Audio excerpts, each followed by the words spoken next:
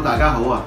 咁今日咧，我想同大家介紹下一啲蘋果嘅新產品，同埋同大家一齊開箱嘅。咁我先介紹下我自己先啦。咁其實我係一個 multimedia designer 啦。咁就好多時我都會接觸剪片啊或者美術嘅工作嘅，所以我日常嘅器材咧都同蘋果息息相關嘅。咁我自己又本身係中意畫畫嘅，咁所以今次嘅新產品我想同大家介紹下。咁我都好多謝大家一直以嚟支持我個 channel 啦。咁唔怕我啲片悶啦，咁但係我都會盡力拍多啲好片俾大家嘅。咁同埋我自己都中意玩航拍嘅。咁最近買咗呢部 Mavic Air 啦，咁或者遲啲我就會買啲新機啦。咁我可能遲啲都會同大家介紹另一部嘅。咁好啦，今日就唔好講咁多啦。首先我同大家開咗箱先。咁我今次買咗啲咩咧？我買一隻新嘅 Magic Mouse 啦，黑色㗎啦。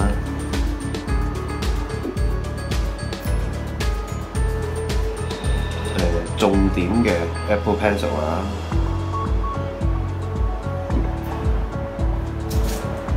仲有第6代嘅 iPad 啦。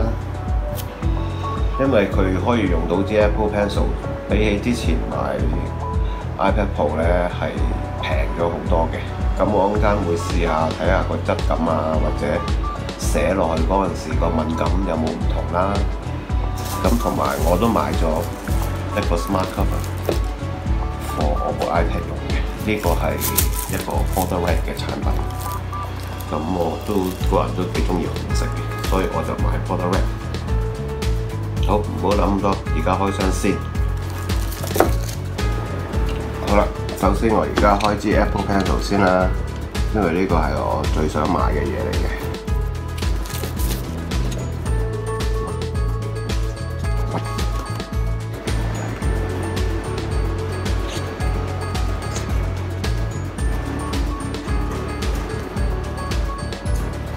呢個就係個 Apple Pencil。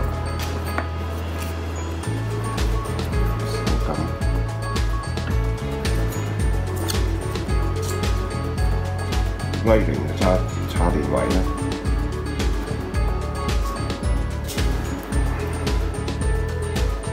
咁入邊仲有筆頭啦、筆蓋啦，同埋說明書咯。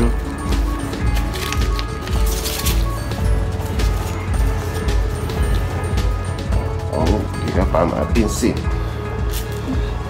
咁就跟住應該係到 iPad。iPad 都冇乜特別，咁多年嗰個包裝都係咁上下嘅。因為我最對上嗰部嘅 iPad 就係 iPad Air 啦。咁其實都隔咗好多代。好，而家開。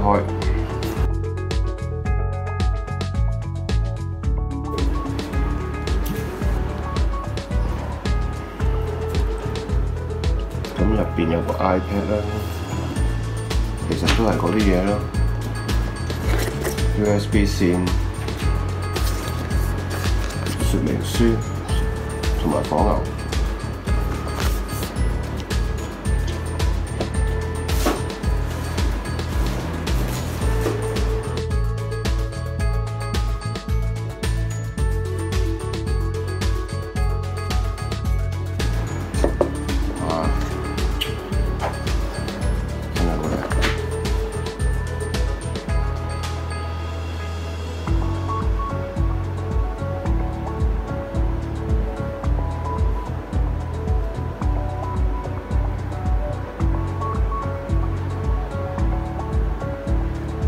咁我相比於之前嗰隻啦，大細咧其實差唔多嘅。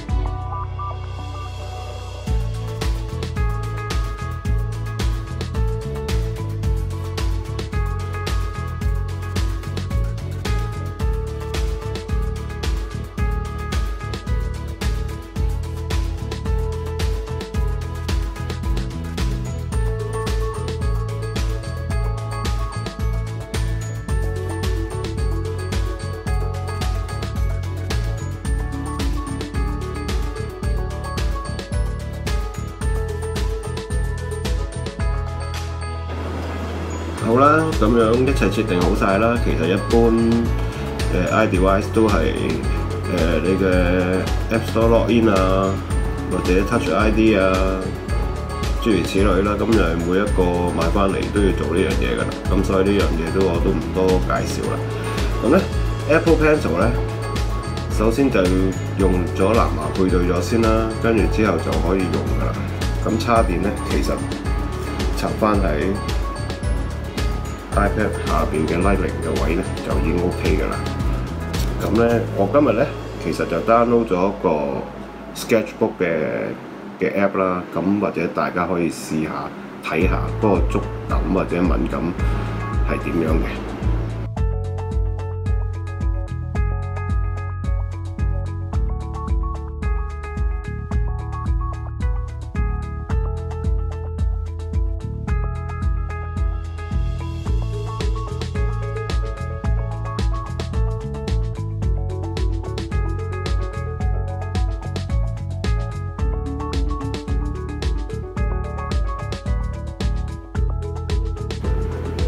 其實大致上咧，佢都俾到一個好實在嗰個畫板同埋筆嗰個感覺我嘅。咁我諗遲啲咧，我會譬如我有啲作品畫成咗咧，我會再俾大家睇下咯。咁佢就畫多兩筆先，不過可能都畫得幾肉酸啊。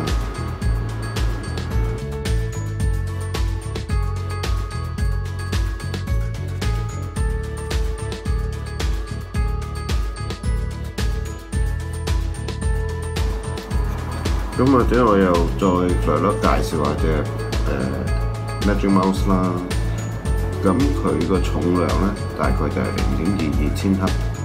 咁 Lightning 啦，Lightning 接駁啦，插電啦。咁Multi Touch 啦。咁其實我自己本身就中意佢黑色呢個質感嘅，就好似靚過白色好多。咁但係我知道好多人都會擁有白色嗰隻㗎啦。咁所以完全係個人喜好嚟嘅。咁同埋，其實覺得呢個價錢最終想講一句都係貴嘅，不過冇辦法啦，自己中意。咁或者我哋睇睇個設定先啦。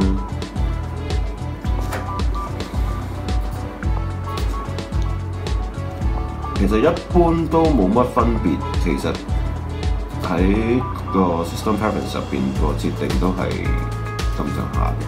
即係唔會話多咗啲咩新功能啊咁樣，咁你視乎你自己中唔中意啦。咁其實呢個價錢可以大家考慮下嘅。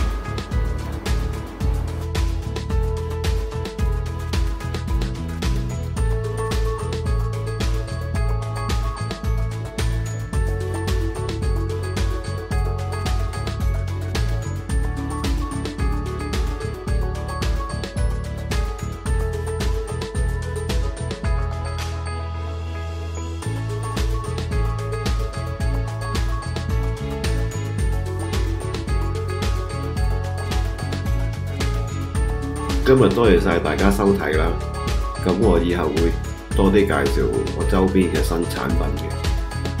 咁我前嗰排去完歐洲翻嚟啦，咁其實都拍低咗啲航拍啊，同埋一啲旅遊嘅記趣嘅。咁我遲啲剪好都會拎上嚟俾大家分享下嘅。咁大家以後不妨多啲俾啲意見我，等我改進啦。咁或者有咩垂詢嘅可以喺下邊留低嘅。咁今日多謝晒大家先啊，係。咁咧，我啱啱尋日咧就買咗一部新嘅飛機啦。咁其實呢部我覺得就唔算係一部航拍機嚟嘅。咁但係都會等大家開箱試下嘅。咁今日好多謝晒大家。咁我哋遲啲好快再見面嘅。拜拜。